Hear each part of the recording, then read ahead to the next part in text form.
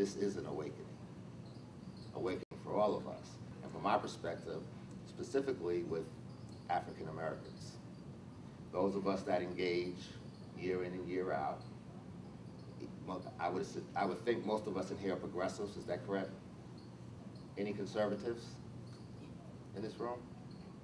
So we all voted Democratic? Come on, wake up. Yeah. No, we vote for, I vote for the best candidate. I'm not. Are you an independent? No, we're a Democrat. I'm Democrat. I vote for the best candidate. Yes, because I feel that as black people, we stay with one party and it harms us. Yes.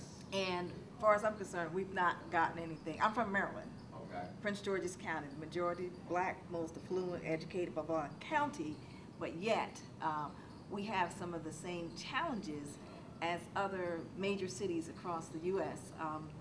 In terms of high unemployment, high crime, high foreclosure. We have the highest foreclosure rate in the state of Maryland. And yet, all of our administration is run by Democrats. We did get a Republican governor that got elected in a state that's majority Democrat. But our county is, all of our elected officials are majority black, and all are Democrat, and they do us in every time. And the Democratic Party only caters to 10% of the party. That's the reason why you got a problem right now, because 90% of the party is not being represented by the Democrats. There's an interesting, in the last 4 election cycles, the Democratic National Committee has only allocated less than 1% to African Americans. Less than 1%. Yet we represent over 40% of the base, and black women even higher than that. So that theme, what the sister just put up, is what we want to talk about today. We vote, we vote, we vote. And I live in Atlanta. Atlanta's a black city. Atlanta has the most black millionaires than any other location in this country. But there's places in Atlanta that's horrifying. Oh yeah. Okay. Same for Prince George County. Exactly. And we have John Lewis District is one of the worst, and he's an esteemed scholar and elder. Okay. And I'm not putting that on John Lewis. No, you just stating facts. But I'm stating facts. So my contention is this, is that as African Americans, we have been voting in the interest of everyone else and not our own. That's right. But I want to go back. Let's go back 100 years. Let's go back to Booker T. Washington. Booker T. Washington's political philosophy was, let's build our own. And then if we vote to maintain our own. Du Bois had a different perspective. Du Bois's perspective won out the day. Not only is Du Bois known for the talented 10th, and I might add, we're at the talented 17th now, and we're still dealing with the same thing. So his ideology didn't necessarily come true. But the Du Bois position was, through Reconstruction, we got these laws. We were free. Black men could vote, not black women. I like to say we were emancipated, not free. So Du Bois felt like we have to defend whatever political rights that we have gained, or they had gave us, like I said. So we vote just to defend. So we're always voting out of a defensive position to maintain. So the politics of fear is what we've been voting for the last 100 years, because we don't want to lose what we got. When the 60s came in the Civil Rights Movement, and we got the Civil Rights Act, the Voting Rights Act, we didn't want to go back. We may be stepping back little by little, but we're voting based on what someone says. Okay, whether it's Trump, whether it was Bernie Sanders, whether it was Hillary Clinton, I'm bringing jobs back to your community. Let's be realistic, people. If you live in underprivileged neighborhoods, what manufacturing plants are going to set up when the education system, primarily the education system, is poor? Are any one of you going to move in an area where you have to put your children in failing schools? If you had a business, would you put your business? So what jobs are coming? None. So, but we still buy into, they're going to bring jobs back to the community. What we have here literally is in my opinion, there are political revolutions, but it's low to moderate income white people mad at rich white people. And it's happening on the Democratic side, and it's happening on the Republican side. And when we get swept up in that, if there's any positive change, just like in the new era when we got Social Security, Medicaid, and all these other areas, a rising tide didn't lift our boats. It wasn't until years later that we benefit from Roosevelt's policies. And this, we keep going into this cycle. So my belief is that we have to stop voting from a position of defense. Defense is fine. If we know football analogy, you have to play defense until your offense can score. So I don't have a problem with playing defense, but we don't have no offensive game. Our offensive game is somebody else's offensive game. In DeKalb County, I live in DeKalb County, Georgia. And if you want a business license in DeKalb County and you want a restaurant, your registration fee or business license is based on how many chairs are in your restaurant. That's politics. And if we don't control that, how many people can open up restaurants? And if it's that way for restaurants, imagine what it is for a bookstore. I have a bookstore. It's about 10 feet long. I have to pay $300 for a license. That's politics. So how many young entrepreneurs can afford to go in business without just, I mean, you still have your structure, you still have your goods, you still have your infrastructure you have to put together, but you have to pay the state a certain amount of money. Yet, we're not getting anything back. But more importantly, I think the missing point is that I think we all heard the term taxation without representation. But do we really know what that means? Is we pay our taxes, whether it's sales, property, income, but we don't control our tax dollars. In Atlanta, where they closed the schools in our neighborhoods or in Chicago, I don't know where everyone else is from, but that money is being diverted to upper echelon. That's our money. That's our public dollars. And we have black officials. In Atlanta, we have black aldermen, black council people, black mayor, yet our dollars are still being spent. See, politics is you have the ideologies, the competing ideologies, but it's really based on how the money is spent. The ideology is to justify how that money is spent. And in our neighborhoods or in Chicago, I don't know where everyone else is from, but that money is being diverted to upper echelon. That's our money. That's our public dollars. And we have black officials. In Atlanta, we have black aldermen, black council people, black mayor, yet our dollars are still being spent. See, politics is you have the ideologies, the competing ideologies, but it's really based on how the money is spent. The ideology is to justify how that money is spent. And the basis of it all is politics is the management system of your economy. So there's this big buy black movement. Everybody wants to buy black, but they're missing something. We can't really have a sustaining buy black movement unless we build a political system around it. It's just human nature. We get caught up in money and politics. The problem is that we're not grooming, selecting, funding our own. We're not building in our own little neighborhoods. It's not national, it's local. Local politics is what affects all of us each and every single day. What happens in Washington doesn't necessarily, I mean, there is some effect, but not nearly as much as what happens locally. So in our own communities, we have these discussions all the time with people in our own community. Why not build coalitions? And out of that coalition, one of these people has political aspirations. I can say, we think you should run. And we're going to collectively put some money behind you. But we have to build a platform. What is it that our community needs? Detroit's needs is different than my needs in Lithonia, which is different than your needs in Chicago. It's not all the same. I live in the suburbs. Who lives in the inner city? Anybody live in the inner city here? So your needs are different than mine in the suburbs. I mean, I'm in the suburbs from you in the city. So we have to start locally. We have to, I I'm sorry. You, work together, or? you have that, but see, here's the problem, is that we have to redefine politics.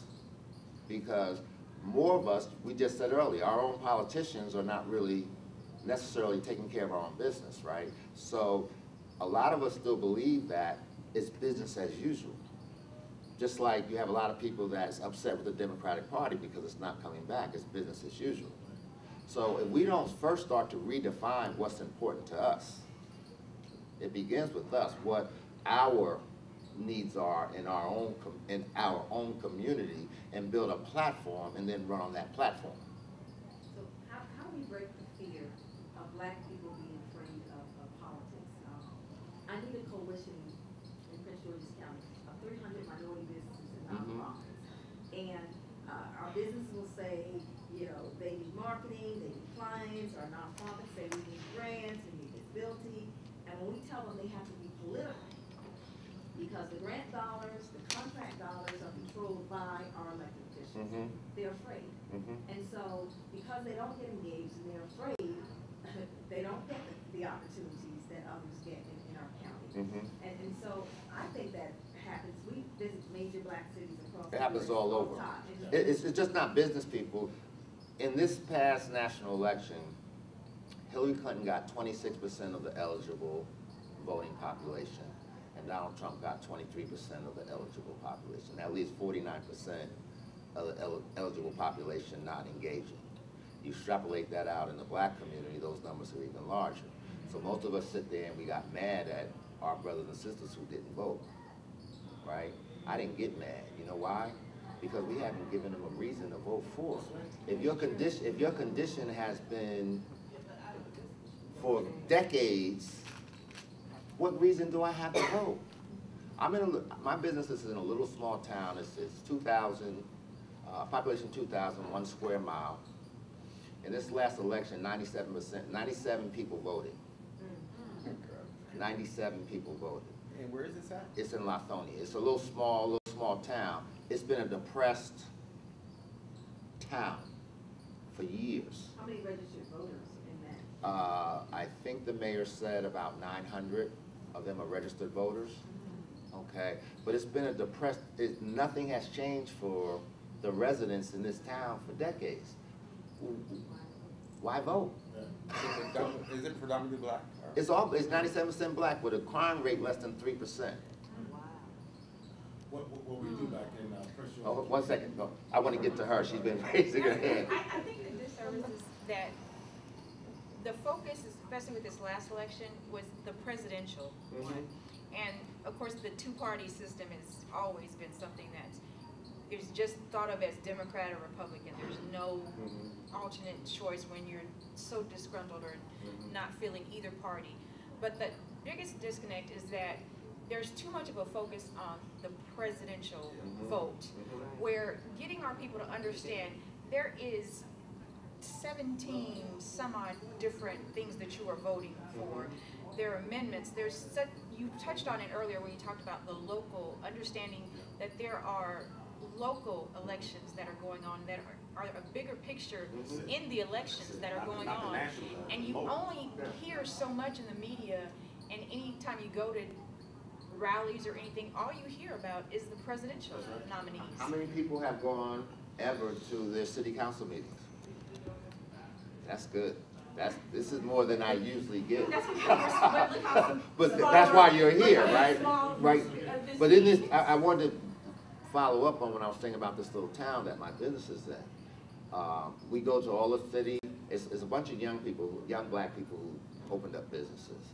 We go to all the city council meetings, and there's 3 aldermen that are up for re-election this year. And although I'm not a resident, my business is in there. What we're doing is we've already selected 3 candidates to run for those alderman positions, for those councilman positions. But more importantly, what's fascinating is the residents that have not been voting, when we have conversation, engage them, and we just show the little bit of interest in them and find out what their needs are versus us telling them what their needs should be.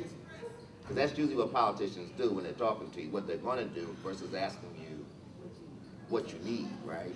It's like you could just see literally that light bulb go off in their head, and like, now they're interested and they're engaged, and they're coming to the city council meetings. Well, that's a good point, because, you know, from Prince George County, it's just like that across America, but civic engagement is very important. Because black people, like Sandy said, don't like to get into the political game, because we elect people that look like us, but they don't represent us. They don't represent us. And we also teach, our base, don't vote for the party, vote based on issue. You gotta Yes. vote based on issue. And it has to be on our issues. If we get hung up on Yes, party, on party. we'll lose every time. Let me say this to you. Forget how the Democrat, progressive, Republican, conservative, let's not think their narrative, right? Okay, I was probably in this room, I could say that the black conscious community is actually aligned with more conservative viewpoints than they are progressive. That's right. Right? Okay, and then we have progressives within the black community, and we have those that don't engage. So we literally, based on our own black ideologies, we have a left and a right. That's right. Right? So let's not let, but getting back to Du Bois, Booker, Marcus Garvey, which I believe got it right, okay? And he got it right because he built businesses, but then he built a political system around those businesses to support the economy. Now, what's happened over the last 100 years is that the black community has fell in one of those three camps, and we're still fighting with each other. We're still debating whether we should unify under one. It's okay to have a left and right. You have to have a balance. There's a balance in everything. But what we failed to do, because I think that Booker, Du Bois, and Garvey were all correct, but it was incomplete. And what was incomplete is that they didn't find what they all share in common. We all have the same common goals, right? Malcolm X, Martin Luther King in the 60s, along with the Black Panther Party, Martin couldn't have achieved everything that he achieved without Malcolm, without the Black Panther Party. Because white folks didn't want to talk to Malcolm or the Black Panther Party, so they had to talk to somebody they deemed more reasonable. And all the civil rights movement and King had to do was toe the line. And they toed the line, and that's how we got legislation. So we have to get beyond our own political differences, and we got to find commonality. And it begins with us. I don't care if you're far progressive and I'm center right, or I'm center, because I know that we want the same thing. Du Bois, Booker, Garvey, King, Malcolm X, we can go on down the line. They all want the same thing. Betterment for our community. Right. It's just that we get caught up in our own ideologies, and we get caught up in the differences in our ideology, and we can't unite around one thing instead of finding what's common in our ideology and accepting the fact that there is a left and a right within us. And then we define on our own what our political agenda is, what being right or conservative or liberal for black people, and then build a platform around that versus us arguing with each other, because that's all we do. Running up to this election, it was ugly in our own community. Forget what Trump and all them was doing, how we were, we were coons. I was seeing some of the ugliest things on Facebook that we were calling each other because we had a difference in political opinion when it didn't matter which one of those politicians got elected, it wasn't going to benefit our community in the first place. And we're fighting each other, and it was crazy, and it was because of, Lynn just walked in the, hi. She called me and several other people called me and was like, what do we do now? And it was because of that I decided to write a book on this and then have this seminar, because it just got too ugly. And if we don't stop this madness, our children are gonna inherit this, and they're gonna inherit this, and we keep this vicious cycle. We all want the same thing. It's okay to have difference in opinion, but let's sit down. And I wanted this to be an open forum and that we discuss it versus me just sitting up here and talking to say, what do we have in common and what can we build on, and how can we go back in our communities and build coalitions, but not build coalitions just with people who think like us within our community. A black Republican in some cases is really doesn't have to be a bad person because they think that we can pull ourselves up from our own bootstraps and that we need less government interference. That's not necessarily it. We do need to pull ourselves up, right? And then I also understand, because of the injustices that happened over the last 500 years, that some feel that Democrats, they feel like the government should help us because it's an uneven playing field. So I understand both. We can get both. I'm a proponent for charter schools only if they allow us to have our own curriculum. I've traveled all over the country and gone to African-centered charter schools, and the children are doing exceptionally well, but I see state after state tear these schools down because they don't like that. There's a church in Detroit, and I can't think of the name of the church, and you might be able to help me, that sits in, it's a successful church that sits in one of the worst neighborhoods in Detroit, and there were elders around that church that didn't have water. The city had cut off the water because of non-payment. And the church sits right there, and this organization confronted the church on Sunday morning about how do you sit right here and people right around you, I'm not talking about young people, I'm talking about elders, don't have running water. And it got kind of ugly because the members of New Era Detroit, they were cursing, and some people got caught up in the cursing. I didn't get caught up in the cursing, I got caught up in what they were saying. Because how can you be a church? In other words, the church now has got to the point where it only helps those within it. That's right. Right? Right. So, if I'm, so around you is suffering, okay? So the church ultimately, because they were confronted and it went viral on YouTube, the church went out and they started paying some of these water bills. But it should never have to get to that. So if I have a problem with church and state, is what is the position of the church today? I think Bill Cosby asked a brilliant question. They said, why Nation of Islam brothers can go in the worst part of the hood and get respect, but church elders can't do the same. We become afraid of each other. As elders, we have a responsibility. We can't be afraid of our own. I'm not saying be stupid. I'm not implying that. But these young people, I'm around young people all the time, and I'm encouraged. I don't see the mayhem that we see on the news, or I don't live in Chicago, because I'm encouraged because they're about trying to build businesses, they're about family, and they're trying to do the right thing. There's a lot more of them than there are those of us out there shooting, but they're looking for guidance. They're looking for clarity. What are your thoughts on, the NAACP, the National Urban League, the 100 Black Men, these organizations, the sorority, fraternities that are organized, but somehow. I think everybody has their role. They have an audience, and people that they speak to, and those people move based on that audience. But I don't think that we can always leave everything up to the traditional black organizations. This is a new era. There's a reason why young people aren't flocking to these organizations. They have a different mindset. Yeah, but I always believe that if everybody do a little, nobody has to do a lot. Well, that's why I first said there's a place for everyone, and you're absolutely right.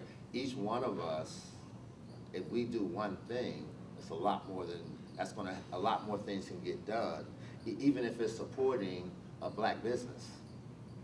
Even if it's taking $20 and supporting a nonprofit that is actually doing grassroots in our community. I'm not talking about necessarily the big giants, that's all well and fine, but when we support the local struggling 501c3 that is out there in the community with just if we do $20 a month, you'd be surprised how much help, impact that has on that community.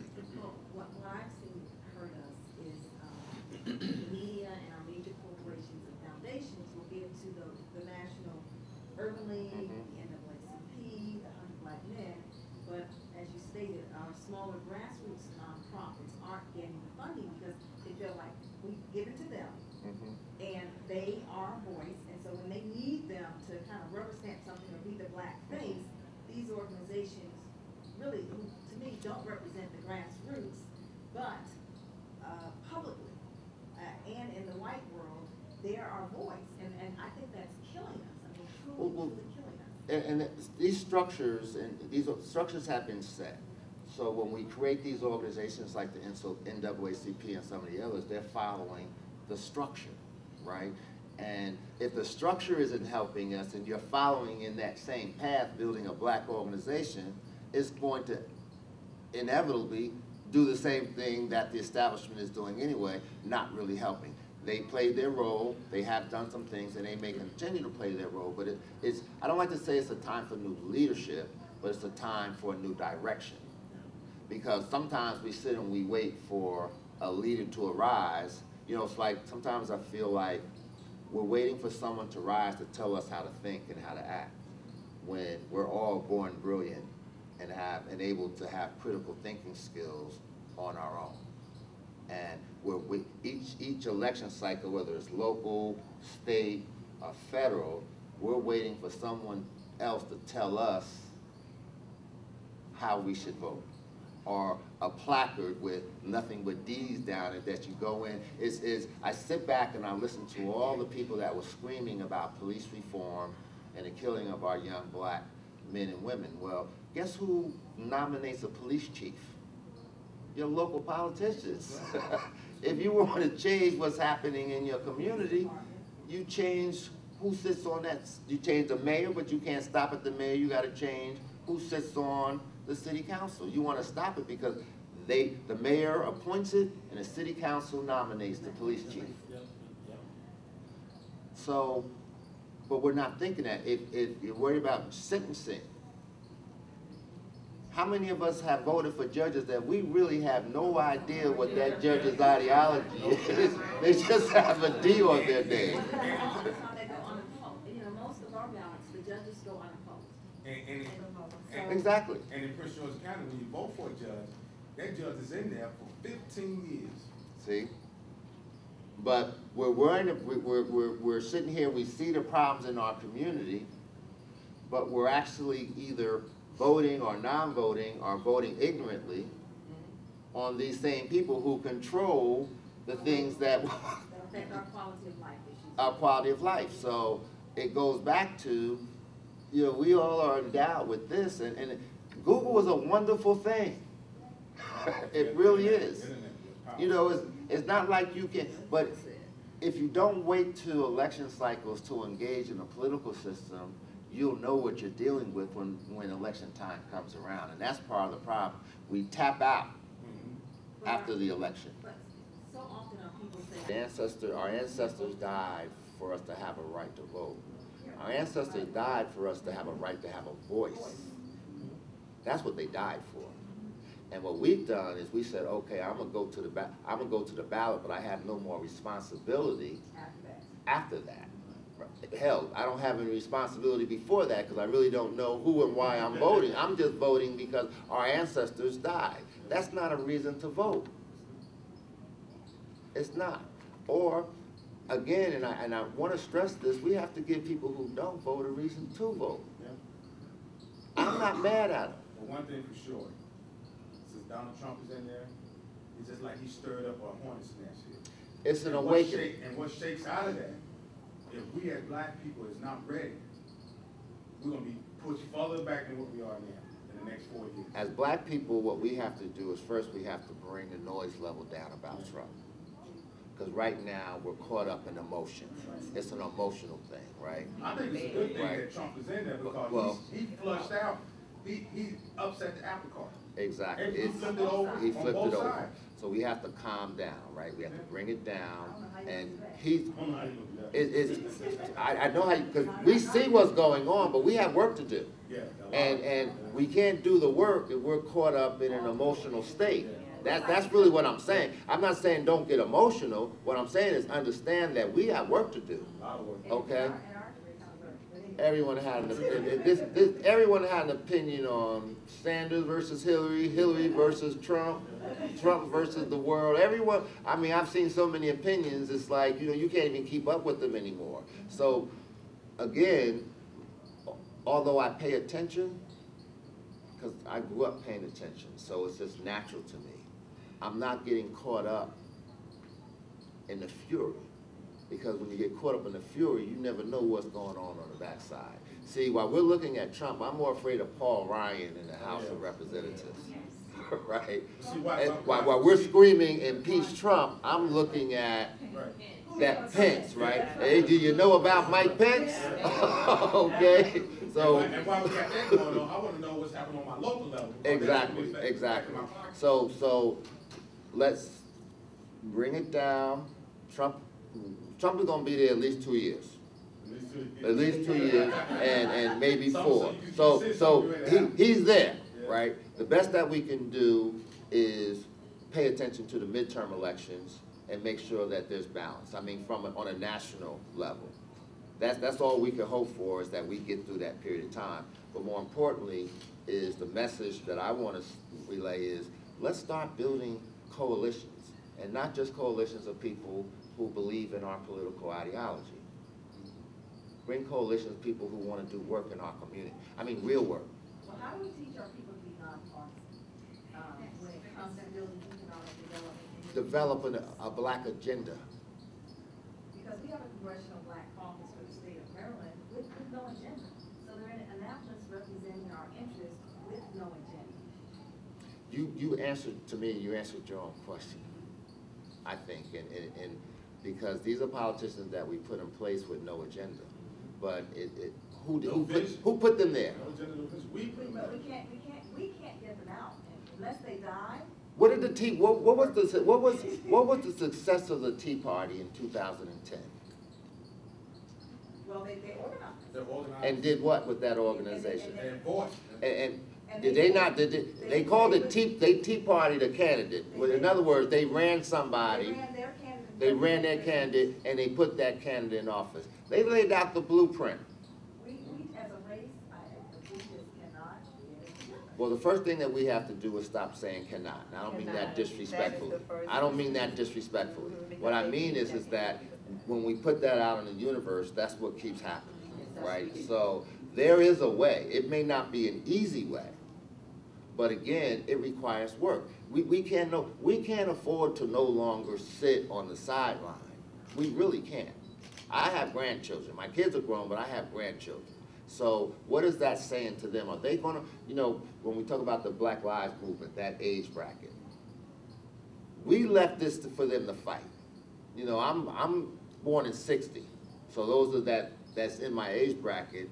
You know, my parents fought in the civil rights movement, or was a part of the Nation of Islam or Black Panther Party. I'm from that generation. It skipped right over, the struggle skipped right over my generation, and now these children what I call children, are having to deal with this madness. So are we gonna wait, we're gonna skip 2 more generations because we keep saying we can't? Yes. And I don't mean that disrespectful, is we have to change how we think. And we have to figure out, we're percentage of voters within a community, yet they have one of the highest per income capitas nationally. Because they set up in our community. And I have a good friend that I grew up with that's Chinese, and November 9th, after Trump got elected, there was very little talk of the Chinese community about Donald Trump, but that's all we could talk about. Their business as usual, because their politics is local, right? And they've built a system that allowed their local economies to continue to grow despite who the president is. It doesn't matter who the president is, because they protected themselves. And they set up in the black community, and nowhere in the world these Koreans and these Asians will be able to go set up in the Jewish community. But that's a whole nother can of worms. I don't do it personally. See, I mean, I'm not going to say that I don't like Chinese food, and I don't want to belabor the Chinese thing, but I'm not